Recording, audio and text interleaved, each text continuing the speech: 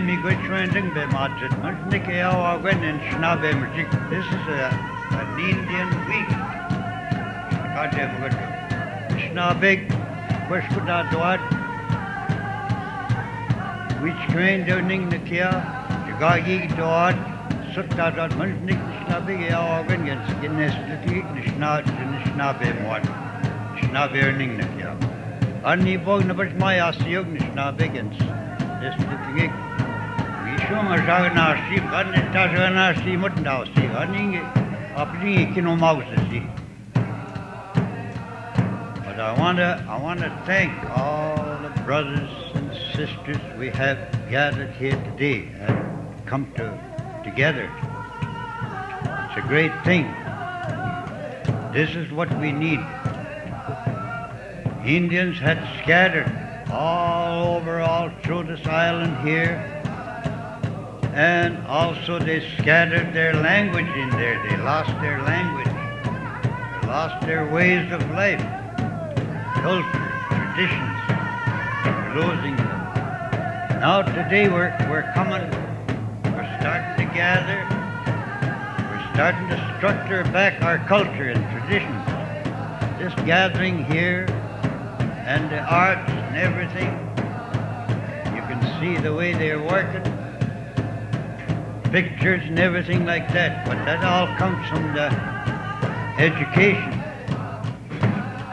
Of course, in the first place, this Shingwauk home was built for Indians to be educated, to cope with the white people, white brothers, white sisters, work with them, get their education.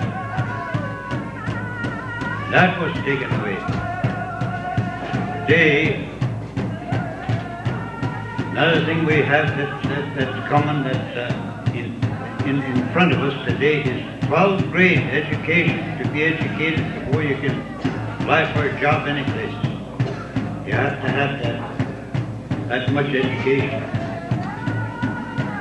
But I want to say this much, that people here, Indians that came from long ways to come here and have this reunion, to meet one another, to talk to one another, to understand, and to work together, gathering up the culture in there, which we lost.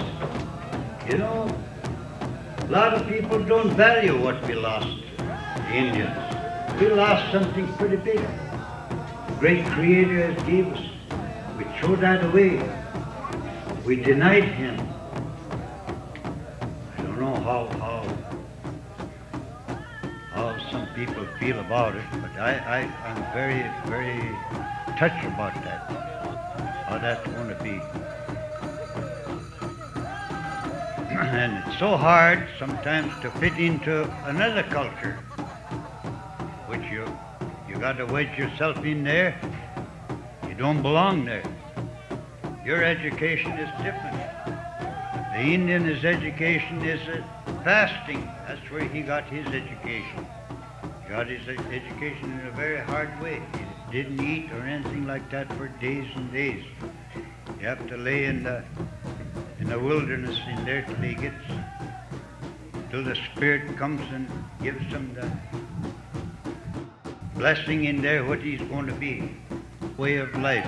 Well, that's the way God had created the Indian, to live that way, to survive. The Indian was a very rich man. Clothing, health, of all the privileges and open country and everything like that. He lived with the Mother Nature. Christianity was very important to him. His Christianity was the Mother Nature. He walked on it, Mother Earth. Every day was his Sunday. He wasn't able to, he didn't, in our language, there's no way you can swear in our language.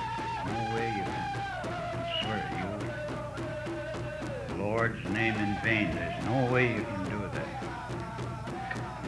And stealing and doing something that you shouldn't do. You're walking right on God's creation, and everything is looking at you. He was very, very sharp on that to keep everything in order. In the morning, he had families in there, maybe sometimes there's a big family in there, grandchildren, great-grandchildren, wives and son-in-laws, in-laws, and everything like that, which is community, I guess you'd call that. You know, gather every morning to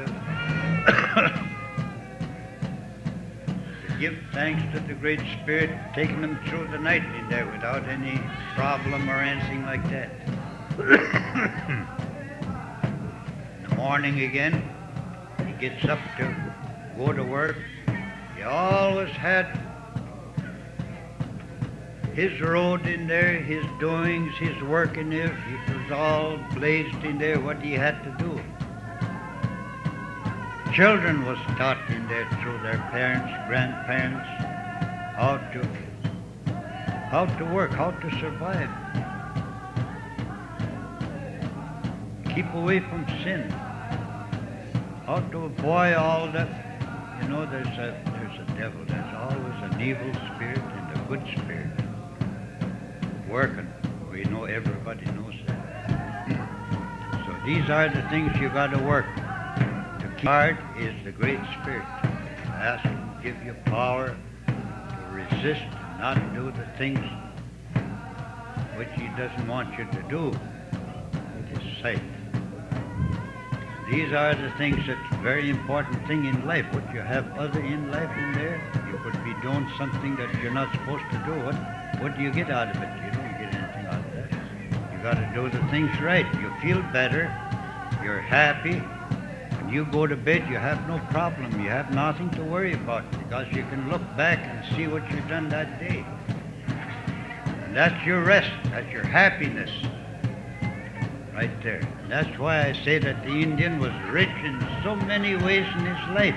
He banned it and denied and threw it away. He would have thought of what God had given him, what the Great Spirit had given him. A way to live. Now we're gathering, we're structuring back our culture again. I don't know how it's going to be. We have to do an awful lot of work. Children have lost their language.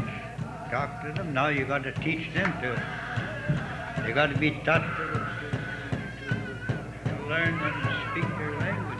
It'll take an awful lot of time to come back to be an Indian. Great Spirit to find you where he created you in life.